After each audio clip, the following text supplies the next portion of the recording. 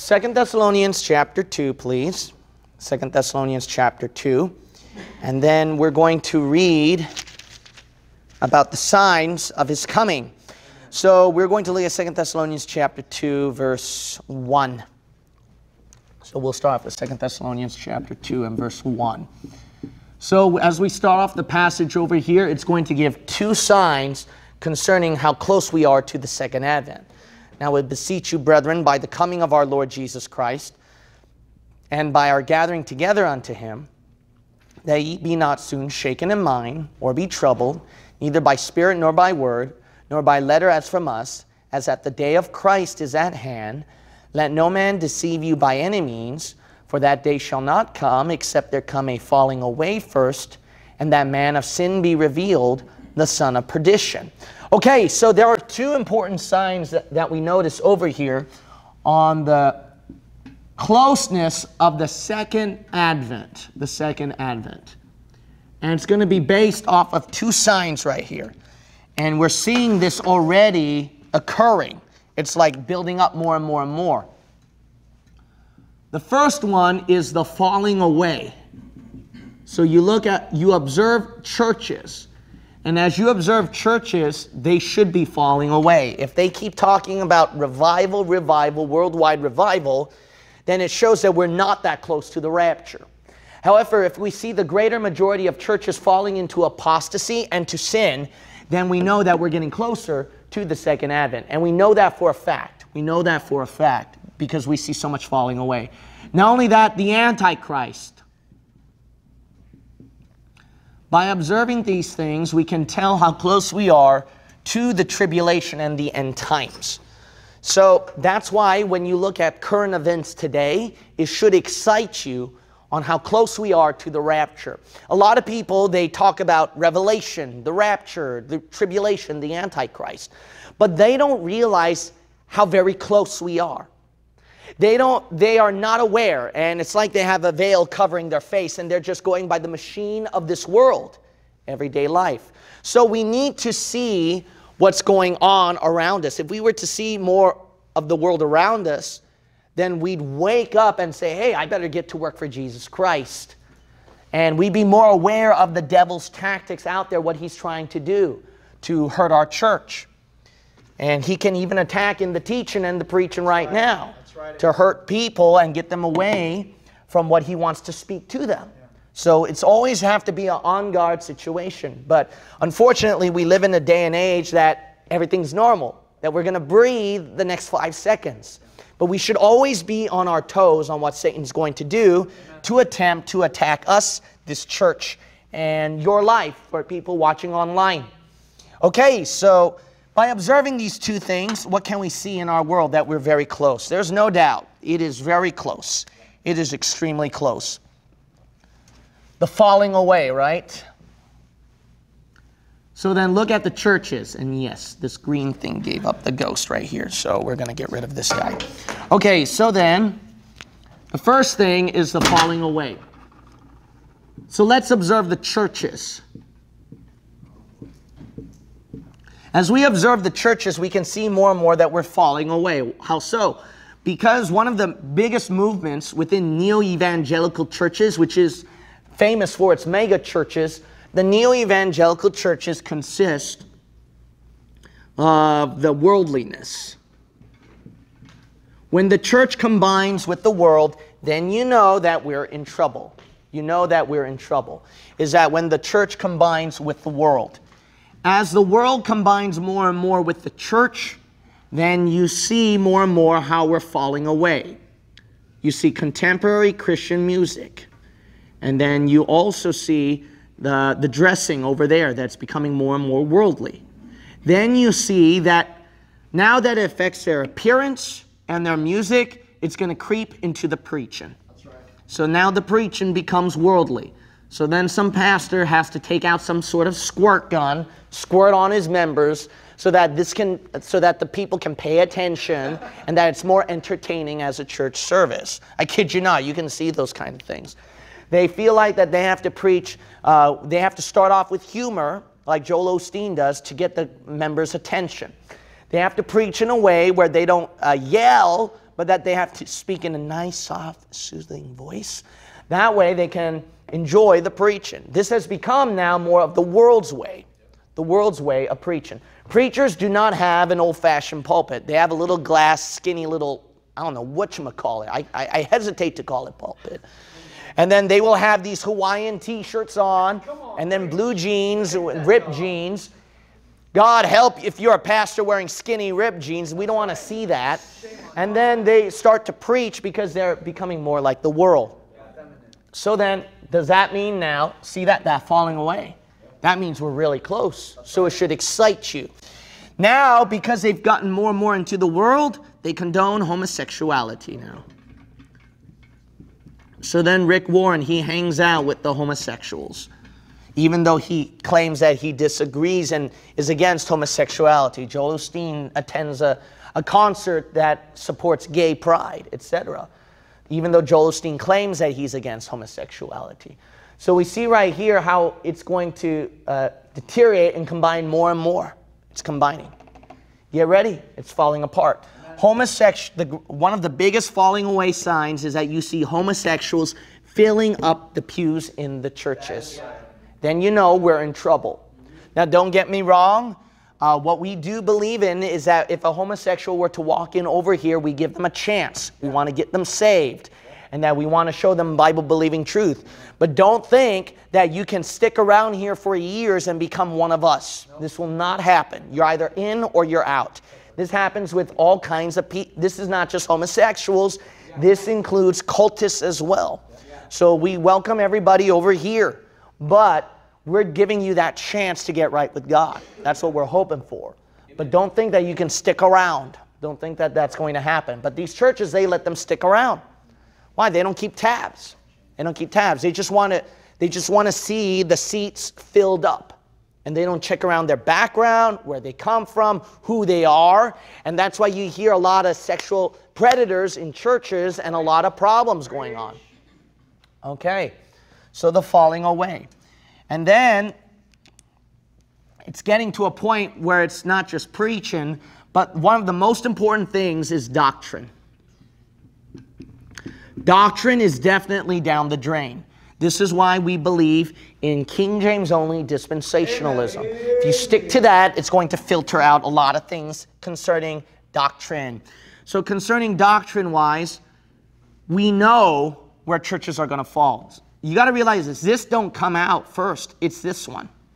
If you don't establish in this, you will fall into this. And even if you avoid this as best as you can, if you don't have the right foundation of doctrine, you're not going to last. How many fundamentalist, independent Baptist, King James only churches, because they're so weak on doctrine, they fell more and more into this. See, it's doctrine. Because if you know what you believe is truth, you're not going to compromise in this. Right. But if you have no knowledge of this, you're not going to see what's wrong with these. See, that's the problem.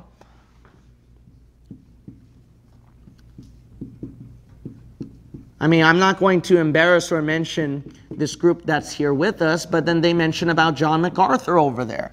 But then because they got involved into this, they realized the importance of Bible-believing truth. So because of that, that's why we can distinguish ourselves from this.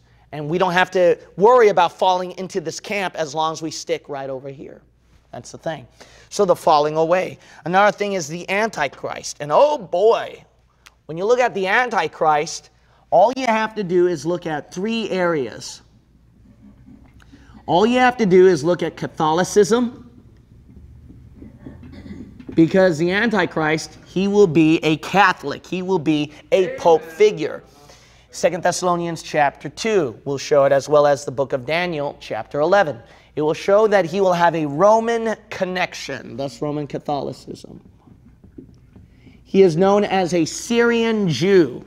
So then we see right here, Judaism involved. He's a Jew as well as Syrian. So we see Islam. He's going to be Muslim.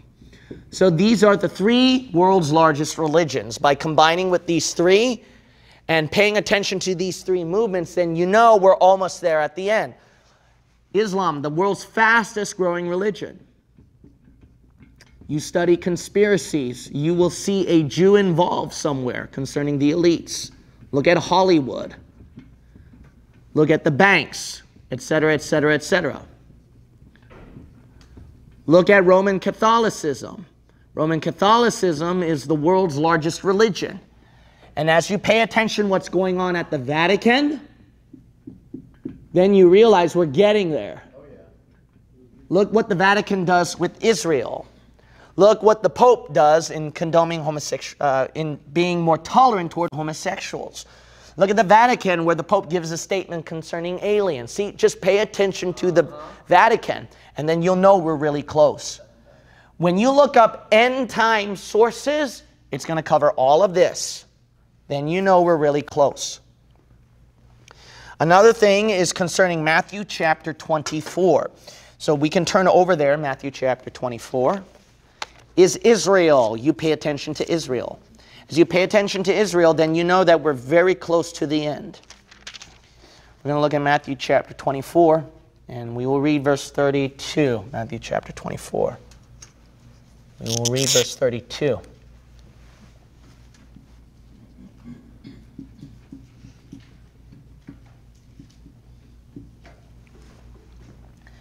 Pay attention to Israel. That's why the conflict going on with Israel and the Muslims, Palestinians, etc. As you pay attention to that, you know more and more that we're getting very close to the second advent and tribulation timeline. Just pay attention to Israel. The Bible says right here, now learn a parable of the fig tree. When his branch is yet tender and putteth forth leaves, you know that summer is nigh. So this fig tree is representing Israel. And when it's putting forth fig leaves, that's supposed to represent its restoration as a nation. So Israel has been gathered as a nation back at the 1940s. So we know then that his second advent is not far, because keep reading, verse 33. So likewise ye, when ye shall see all these things, know that it is near, even at the doors. Verily I say unto you, this generation shall not pass till all these things be fulfilled. So this generation, from Israel's restoration when they became a nation, they will live to see the second advent. So we see that it's not far. So a lot of people pay attention to Israel. They see especially concerning its treaty. They see especially concerning its war conflicts. They see concerning Israel concerning its interactions with the Vatican. They especially look at the temple, because they're waiting for that temple, that third temple, to be rebuilt. So when you pay attention to Israel, we can see that we're getting very, very close. That's why when you look up any end time sources, it's going to cover all these major areas. Another area is concerning Daniel chapter 12. We'll look at Daniel chapter 12. So why are you speaking all these things, preacher? Because I want you to pay attention to these things here. You listen to the news all the time. So as you listen to the news, and not only that, you look at the world around you, just keep paying attention. When you do that, then you know we're getting there. We're getting there. One more thing I want to add concerning the falling away is that this falling away is referring to not just churches, but it's referring to everything in our world. So as we look at our world around us, pay attention to the growth of sin.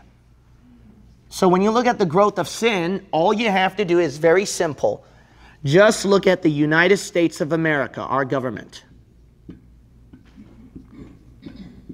What are they debating about in the hearings?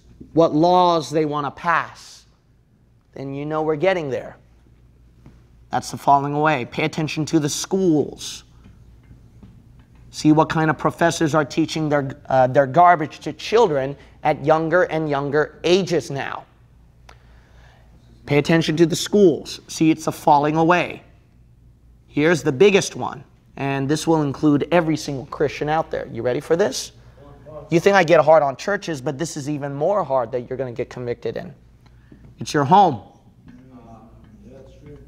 If you fail as a father, you fail as a mother, you fail as a wife, you fail as a husband, that's your fault. You can't blame God. You can't blame the pastor. You can't blame the brethren. It's your fault. Because a home is under your responsibility. I'm not in charge of your home. Amen.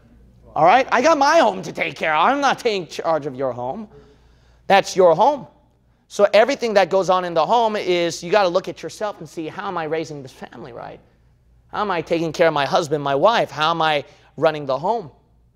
You got to realize this. This is the most powerful factor, even more, sometimes even stronger than churches.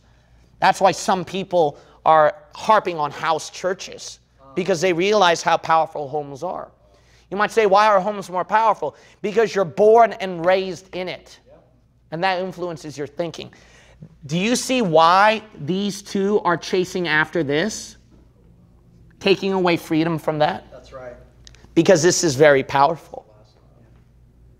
That's why these two are trying to take over it, and that's why children, if they're not raised properly under their parents, and if the husband and the wife don't have that foundation in the Lord, then what's going to happen? These two are going to influence it.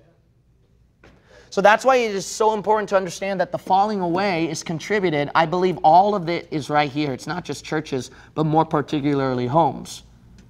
What's the evidence? The evidence is me. How did I come out like this? True, I have good churches, but it's more than that. I had a home. Okay, my parents made me, they had me abstain from whatever the world out there. I did not have a lot of friends. I was mostly by myself. And then boo-hoo to me, I can cry a flood of tears. I lost all the joys of life and out in the world. But hey, I think I came out right, and I prefer that. I prefer coming out right than coming out wrong, enjoying the world. That's right. So that's why homes are extremely important. So I hope that this church, why is it that you have to get right with God right now? If you don't get right with God right now, don't expect that you're not going to contribute to this. If you're already a family person, your home's already broken then, if you're not right with God.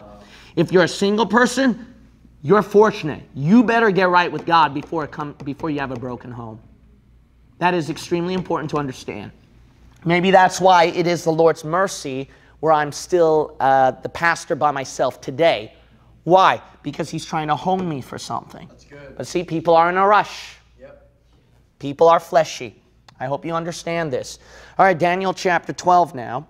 Another thing that contributes to this. So look at all the world around. Is this opening your eyes a little bit more on how Satan controlled our world? And we heard a little bit from our testimony today, those unconscious attacks from Satan that we're not aware of. But looking at all of this can make you seem more aware now of his devices, of what he's going to do to attack us. Do you see this going on in churches? Do you see this going on in your homes, your school, the government, the world around you? Just look at it. Daniel chapter 12. Another thing to keep an eye out on. That way we know that we're very close to the end times. Verse 4. But thou, Daniel, shut up the words and seal the book even to the time of the end. : What's going to happen in the time of the end? Many shall run to and fro, and knowledge shall be increased. Those are the two things. So we see right here two main things of what Satan's going to do in the last days. It's technology and education. As we progress more in education and technology, we progress more into the devil's system. You might say, why? Well, we're not going to turn there for time's sake, but Daniel 12 is very appropriate with 2 Timothy. Is it 1 Timothy? Now I got to look up. It's 1 Timothy 4, I believe, not second. It's 1 Timothy 4. Yeah, so if you look at 1 Timothy, no, it's 2 Timothy, actually. So it'll be 2 Timothy chapter 3, 2 Timothy 3. As you look at 2 Timothy 3, it says that knowledge shall be increased, but knowledge of the truth will decrease. That's what it shows over there at 2 Timothy chapter 3. Not only that, 2 Timothy 3 shows you the signs of the last days. It's all about falling away. It'll give a list of sins. Now, pay attention to the world around you as we get more advanced, as we have a cell phone down to a watch, and God forbid, now you're going to put it right over here for the mark of the beast system. Now we're getting into a technology where you can instantly get things like that. Technology where they're keeping an eye on you and they hear what you're saying in your homes. And this is not just government, but even private companies as well. The power that they're having where they're keeping an eye on you, where you can't escape if they want to find you. Technology increasing, but also especially this technology where it's getting more scary, where virtual world becomes more reality, and reality becomes more a virtual world. People are trying to get inside this Google thing and then try to immerse themselves in the virtual world. And they're trying to take that virtual world in a realistic world where you can have more ease of driving now because they're bringing virtual world into reality.